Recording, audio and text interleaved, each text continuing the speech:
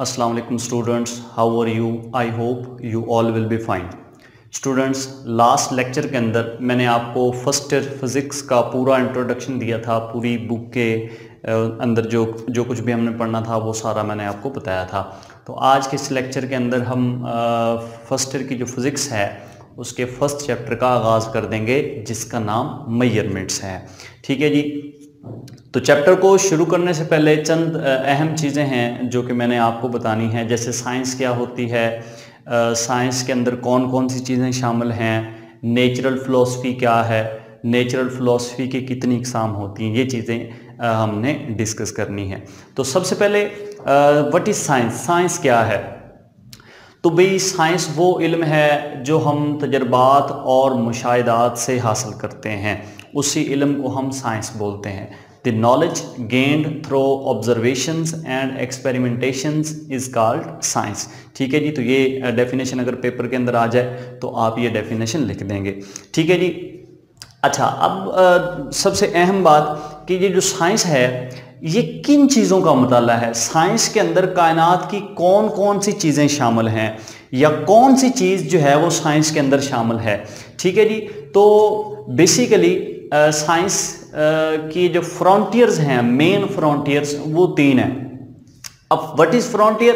Frontier बोलते हैं हद को। जैसे मिसाल के तौर पे अगर मैं अपने बारे में बात करूं तो मेरा फ्रंटियर है जी फिज़िक्स। ठीक है, मैं फिज़िक्स पढ़ा सकता हूं। ठीक है। तो इसी तरह साइंस के जो है वो तीन फ्रंटियर हैं। सबसे पहला फ्रंटियर क्या है? जो साइंस का सबसे पहला फ्रंटियर, उसके मुताबिक हम ये कहते हैं कि यूनिवर्स इज़ वेरी लार्ज। अब यहाँ से इस बात से आप अंदाज़ा लगा सकते हैं कि कायनात की जितनी भी बड़ी बड़ी चीज़ें हैं वो सारी साइंस के अंदर आती हैं। या फिर आप यूँ कह सकते हैं कि साइंस जो है वो बड़ी बड़ी चीज़ों का मुताला है। अब कोई भी सुनने वाला ये भी कह सकता है, अच्छा साइंस बड़ी चीज़ों का मुताला है, मतलब छोटी चीज़ें और दरमियाने दर्जे की चीज़ें साइंस के अंदर शामिल नहीं है। ये सवाल जनरेट होता है। ठीक है। तो इस सवाल का आंसर जो है वो साइंस ने अपने दूसरे फ्रंटियर के अंदर दिया है। अब सेकंड फ्रंटियर क्या है साइंस का? साइंस ये कहती है कि यूनिवर्स इज़ स्मॉल, यानी कि कायनात जो है वो छोटे दर्जे की है, उसके अंदर छोटी छोटी चीज़ें शामिल हैं। अब इससे ये साबित होता है कि साइंस के अंदर छोटी चीज़ें भी शामिल हैं, यानी कि छोटी चीज़ों का मुताला भी साइंस कहलाता है। अब हमारे पास कितने फ्रंटियर हो गए? दो। पहला फ्रंटियर क्या है कि यूनिवर्स इज़ वेरी लार्ज, इसका मतलब साइंस के अंदर बड़ी बड़ी चीज़ों का मुताला भी शामिल है। उसके बाद सेकंड फ्रंटियर हमारे पास है यूनिवर्स इज़ स्मॉल। ठीक है। इसका मतलब ये हुआ कि साइंस के अंदर छोटी चीज़ें जो है वो शामिल हैं, यानी कि छोटी चीज़ों का मुताला साइंस है। अच्छा, अब तीसरा फ्रंटियर जो कि साइंस का, अब देखो बड़ी चीज़ों का मुताला भी साइंस, छोटी चीज़ों का मुताला भी साइंस, कुछ दरमियाने दर्जे की चीज़ें भी तो होती हैं ना। क्या वो साइंस से बाहर हैं? तो ऐसा नहीं है। इसका आंसर साइंस ने अपने तीसरे फ्रंटियर के अंदर किया है। Third frontier of science is that universe is middle size, कि कायनात जो है वो दरमियाने दर्जे की है। अब दरमियाने दर्जे की चीज़ें जो होंगी वो भी साइंस के अंदर शामिल होंगी। अब देखो, बड़ी चीज़ें होती हैं, छोटी चीज़ें होती हैं, दरमियाने दर्जे की चीज़ें होती हैं। अब अगर ये तीन बातें कोई भी आपसे कर दे तो इसका मतलब ये हुआ कि वो पूरी कायनात की चीज़ों की बात कर रहा है।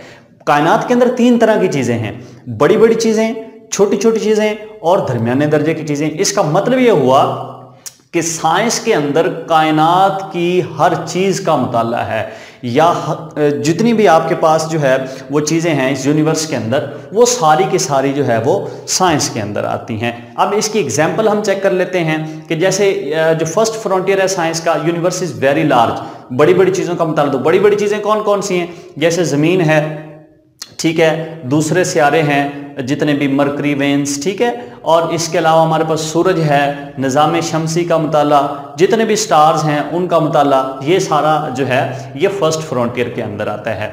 अच्छा, दूसरा फ्रंटियर जैसे हमने पढ़ा कि जो कायनात है वो बहुत छोटे साइज़ की, इसका मतलब ये हुआ कि साइंस के अंदर हम छोटी छोटी चीज़ों का मुताला करते हैं। कौन कौन सी छोटी छोटी चीज़ें? जैसे मिसाल की तरफ बात कर लें, एटम की बात कर लें, मालिक्यूल की बात कर लें, इलेक्ट्रॉन, प्रोटॉन की बात कर लें, तो ये छोटी चीज़ें हैं। ठीक है। और मिडिल साइज्ड चीज़ों से क्या मुराद है, जो तीसरा फ्रंटियर है साइंस का कि यूनिवर्स जो है वो मिडिल साइज है, इसका मतलब ये हुआ कि साइंस के अंदर हम दरमियाने दर्जे की चीज़ों का मुताला भी जो है वो करते हैं। दरमियाने दर्जे की चीज़ें कौन कौन सी, जैसे ये चेयर्स पड़ी हैं, ये टेबल पड़ा हुआ है, ठीक है, तो ये मिडिल लेवल की चीज़ें हैं। तो हम कह सकते हैं कि ये चीज़ें भी साइंस के अंदर शामिल हैं। अब इन तीनों एग्जाम्पल से, तीनों फ्रंटियर से आप ये कह सकते हैं कि साइंस के अंदर हम बड़ी बड़ी चीज़ों का मुताला भी करते हैं, साइंस के अंदर हम छोटी छोटी चीज़ों का मुताला भी करते हैं, और साइंस के अंदर हम दरमियाने दर्जे की चीज़ों का मुताला भी करते हैं। यानी कि साइंस ने यूनिवर्स की हर चीज़ को घेरा हुआ है, कायनात की हर चीज़ जो है वो साइंस के अंदर शामिल है। ठीक है जी।